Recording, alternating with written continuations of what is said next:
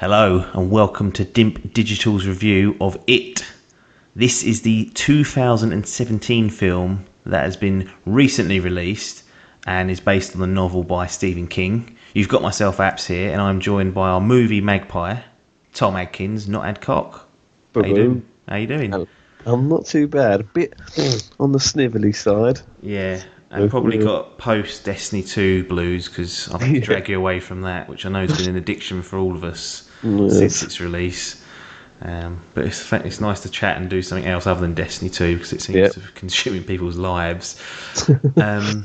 Okay, so It. Now, as I said, it's based on Mr. King's novel, which was released in 1986. Have you read the book?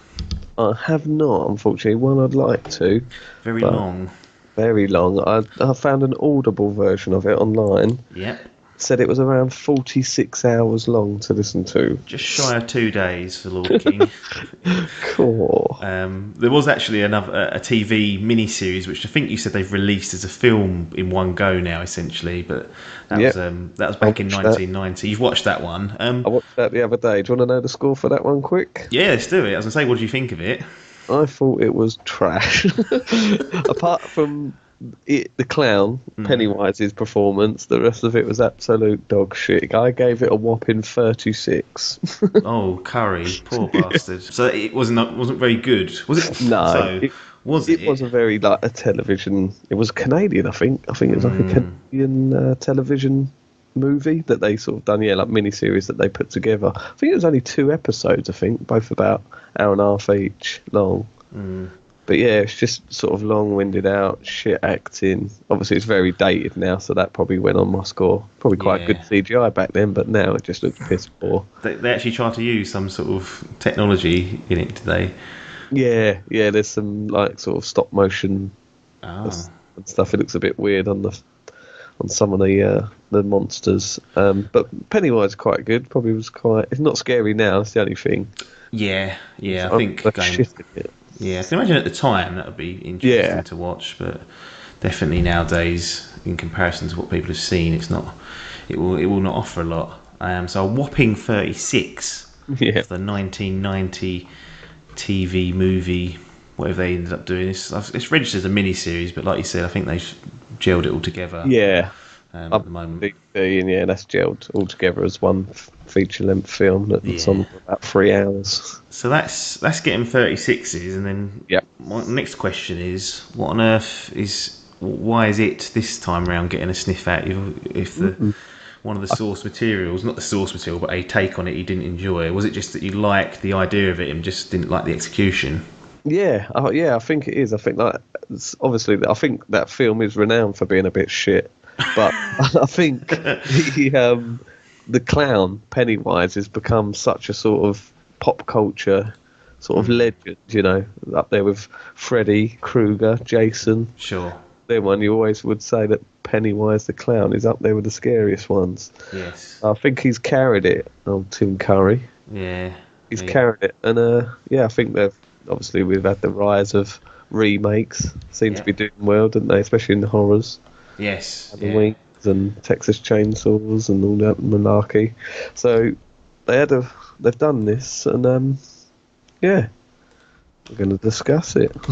We are indeed. Before we start, I think it would be silly of us not to mention that we actually watched this. Yes. This actually affects my score as well. I'm going to give 2 scores. I did wonder what you was going to do with that. So that's interesting to know. Yeah, so we watched it in 4DX. So for those that don't know what it is, it's essentially there's some effects going on around you in the cinema. So the chair will slightly move as the camera pans. It will blow air on the back of your ear to simulate something whistling past your head. It'll spray little bits of water on it when the scene is wet. It'll rumble the chairs when things are hit. So there's a lot of other stuff going on. And I think that does have an impact on the film. For me personally, I felt like it kind of broke some of the immersion or some of the tension in it because my other senses were being blasted with all this kind of other stuff going on. But I mean, did it impact you negatively or positively is what I should be asking. For me, it was positive. I really did enjoy it. I thought it made it feel immersive. I'm with you on by about the first couple of scenes when it was sort of atmospheric and you sort of had that bit of suspense. You didn't know what was coming, and then all of a sudden the chair starts to move, and you're thinking, "Oh, hello." Yes. That helped, and I thought it worked brilliantly with horror film. I heard that they've done it as well. They had that Baby Driver film. Yeah. Apparently the thing never stopped moving the whole way through the film.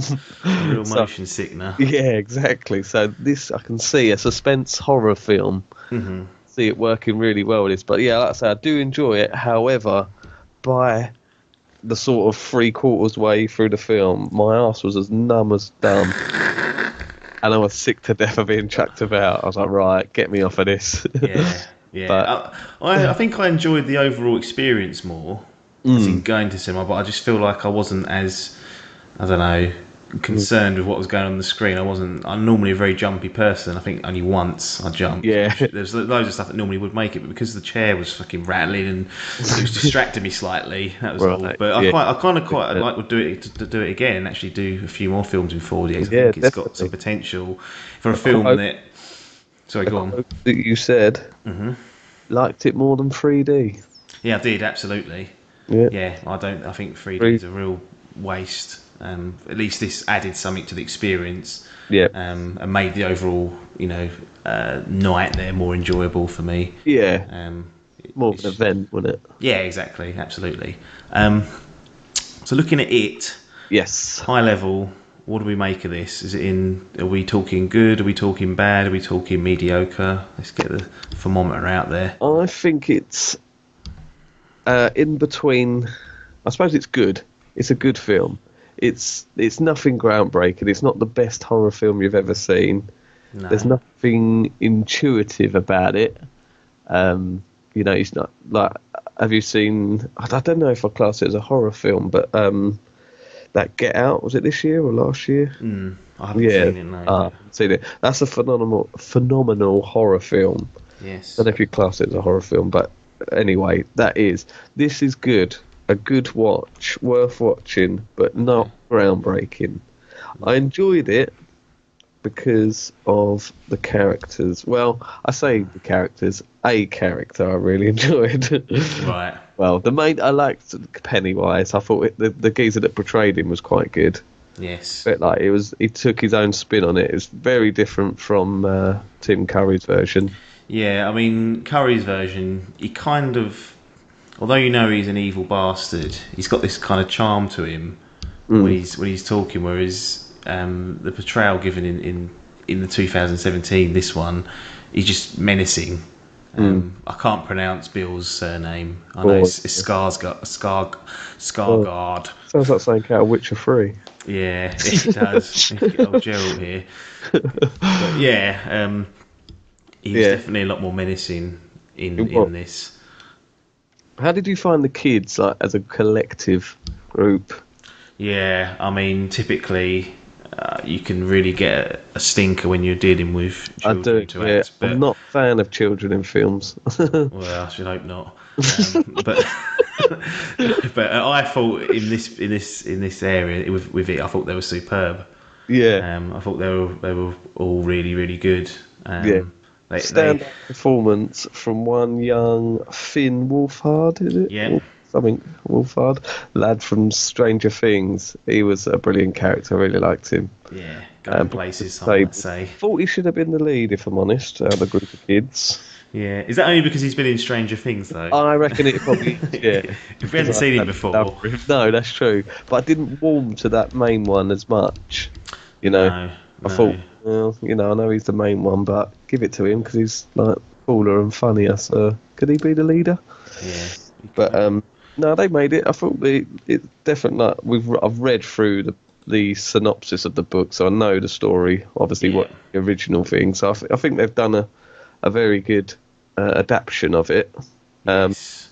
Questionable on some of the CGI scenes. I thought that, yeah. Yeah, especially the first one. I thought, obviously no spoilers, but just the first sort of CGI'd up scene. I was a bit like, not good. It was quite a low budget, wasn't it?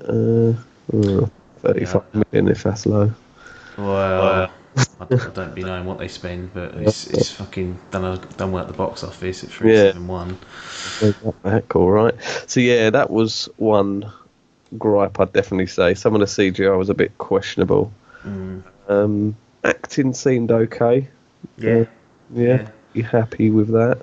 What about, say length? Dirty great bit of length. Yeah. So it sits at 135 minutes. So over the 2 hour allowed. Not for a horror film for me, so a little bit too long. If you look at some of the absolute greats, you're looking at 130.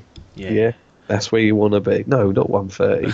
1.3, I mean. So an hour and a half. 90 minutes. That's what you want from a horror film. I don't want to be sitting here being suspense for 2 hours. It's stressful. It is, isn't it? Especially when you get chucked about as well. Yeah, it's not ideal. Yeah, I felt like there was certainly parts in it where it was a bit slow. And it was odd. I felt like it was strung together a bit strangely, i.e. there would be like an incident with one of the kids where they would, have a terrifying moment, and then it would cut to like the next day and they'd all just be out having a laugh with their mate. It wasn't until they all kind of realised what was going on, then they kind of start acting like you would expect them to act, but they didn't seem like anything was bothering them up until they were still laughing, having a joke and whatnot. But if something like that happened to me, I don't know if I'd leave the house. No, I definitely think I'm on that. It sort of required you to sort of know more of the backstory. You sort of at least have a knowledge of what's going on. Some of the little nods and stuff, you sort of relied on it. Yes. You think, well, what about the newcomers that have never heard of it? No, not heard of it. Just looking up there. But yeah. There's a few bits I didn't think it was at all perfect, and probably the running time was a little bit long. But then you look at that source material and you think, right, got to make cuts here, otherwise it's going to be 50 hours. Yeah, that is true. Yeah, looking at the earlier version, was it scene for scene similar? I know the timeline's a bit messed up in the original because it's following the books where it's going between back and forth between their kids and adults, and presumably this is going to be the first instalment of 2, so it only covers the section of the kids kind of experience. But from what you saw of the mini series or the 1990 version, was it close to that, or did they deviate away and take liberties in certain areas? Sort of weird. They sort of start off on sort of word for word copying, and then it will deviate, and then it will come back to scenes again where it's word for word. They sort of took little parts. I even saw like a comparison video on YouTube, and they're literally panning and cutting away at scenes at the exact same point. Really? Running together. Wow. Yeah, it's quite weird. But yeah, they sort of, like I say, they do that, then cut away, do their own little spin, have a couple of scenes, and then... But they have made some subtle changes as well that you will see with characters as well. Yeah. So they're definitely making the film their own. Yes. Another thing I would mention was the rather quite good soundtrack. Yes. Give that a little nod. There were some bangers on there. Yes. It's important to have not only a good soundtrack, but also good sound design around the tense moments. Yeah. Because that can add significantly to a jump scare or a moment of tension. But anything else you want to mention on the old It film that we haven't covered? No, I think pretty much is there. Pennywise is scary as shit. Gave me a nice nightmare the next night. I was gonna bring this up. I mean, we mentioned how scary it was. I've not really thought about it since, so it's one of those ones that hasn't quite affected me. But you had a nightmare the very next night about Pennywise in the garden. That night, absolute, sitting there watching me through my patio windows with his little balloon. Did he say anything? Or did the balloon as well? Just looked at me and I was like, good. Right, what's that? And then it woke me up and I thought, oh, fucking hell, Bevan. Could be in for weeks of this. That's what I thought. Torture. Yeah, right. Did it in the film? Did it feel like a scary film? At first, from the trailers, I thought he looked quite scary. In the trailer, there's a scene where he sort of comes up out of the water, and he looked. I thought, if it's like this the whole way through, that's going to shit the life out of me. Yeah. But yeah, when you first sort of see him, you're sort of like, oh, that's a bit underwhelming. Yeah. There's a few scenes in there that he does look quite scary, but you see quite a lot of him. And I've said this with many a film, especially horror films. They're always scarier when you don't see them. Mm-hmm. Number one, Jaws, the greatest horror film of all time. You don't see that bastard. Yeah. Don't see that bastard, and it makes it scary. So yeah, when you see this one, you're like, oh right, yeah, it's him again. But yeah, I think we're coming into our official grading for There we go. 2017. So, Mr. Well, Adkins, and obviously you've got 2 scores to give here. So, do you want to go with whatever you feel like with first? I'll tell you what I'm going to give this. I will give it on its own. I will give it a 68% out of 100. Cool.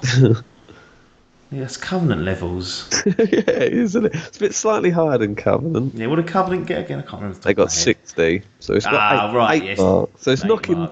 It's knocking. What's it called? It was knocking the 70 mark. Yeah. But like what you just said, other than him giving me a nightmare, it hasn't been on my mind.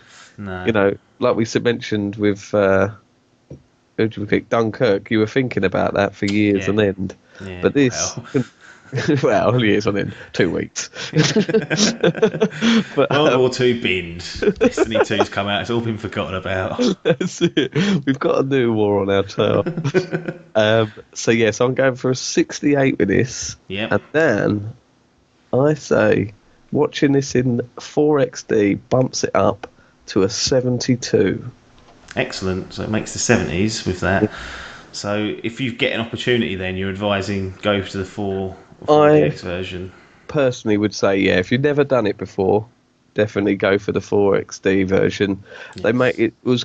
I really want to know who maps this in. Is it the studio or is it the cinema? Maybe that'll be the 2-week obsession we'll have, trying to figure out how they do it. Yeah, that's right. And who does it. But yeah, certainly an interesting bit of technology, especially in the cinema. Yeah, it was just the fact that every little lightning break, there was a flash. Every little wind, there's a bit of wind. I'm thinking, who's mapping that in? Surely it's not Alan up there in control. He ain't. No, surely not. He's got a popcorn at 5, and then now he's mapping in these. Alan's trying to map in how he could have made this 2 films and charged double for it, but they went, get away, Alan. Excellent. They're the scores. They are the scores. So this is part of a planned duology. So there's going to be a second film. Yeah. Interested in seeing that again, or would you hang old Pennywise up and say, "I don't want you in my garden anymore, mate"? No, I'm happy. I'm happy to fuck off out my garden. I am interested to see what they do with the second one, because it's not going to be a continuation of the character, of the actors. So it'll be interesting to see who they replace them with. Yes. But yeah, obviously watching the first thing, I sort of already know what happened. So it'd be interesting to see if they take a different tone with it. And that's an interesting kind of little side point you raised there. You knew what was going to happen. Yeah. Did that positively or negatively offend you? Because from the outset, I kind of knew roughly what the storyline was, but I didn't know what actually took place in the universe. And my initial thought, if I thought about this, just you went, what do you think of that? If I knew what was going to happen, it would kind of ruin it slightly. But I'll be interested here if that's actually the case, because obviously people who've read the books will know everything, and they could potentially still enjoy this. Yeah, that was quite true. Up until the first couple of scenes, I was like, right, I know what's coming, and it did take away that sort of suspense thing. And then there was another scene later on where they changed something that I knew. I knew something about character, and that completely changed. I was like, oh, hello, it's put me back on guard again. Yeah. So there's scenes that you do know at the end, and that does take away, I think. Yes.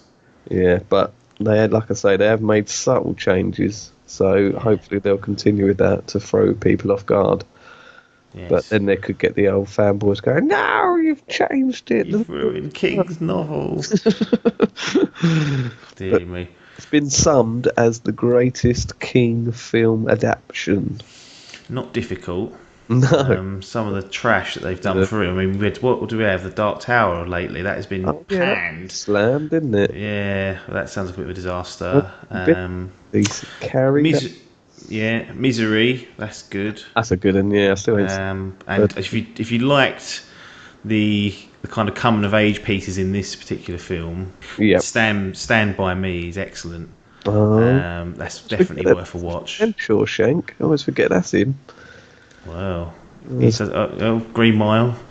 Bloody Nora. So how can you compete with that? Well, maybe it was horror films, King horror films. Yeah, I want to know. I don't know who's written that out there. Yeah, Empire. Nah, I've just made that up.